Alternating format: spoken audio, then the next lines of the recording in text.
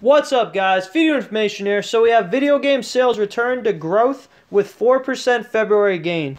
So with that being said, we had overall sales came to 1.05 billion according to NPD Group. Hardware sales fell 12% to 277 million, but software sales jumped 15% to 457 million, and accessories/game cards rose 6% to 313 million. Considering January's drop year-to-date, spending is actually up 3% year-over-year to just under $2 billion. The best-selling hardware platform was actually the Nintendo Switch.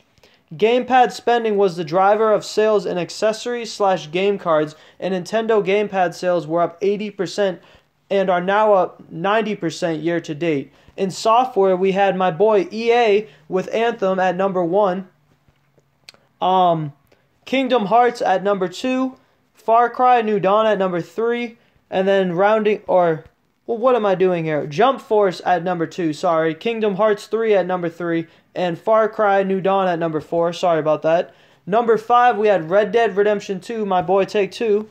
Resident Evil 2 at number 6. Super Smash Bros. Ultimate at number 7. Metro Exodus at number 8, and then Take-Two Interactive with NBA 2K19 at number 9, and lastly, Activision with Call of Duty Black Ops 4. That was the month of February. If you guys enjoyed this video, throw me a like, and thank you so much for watching. Video information, out.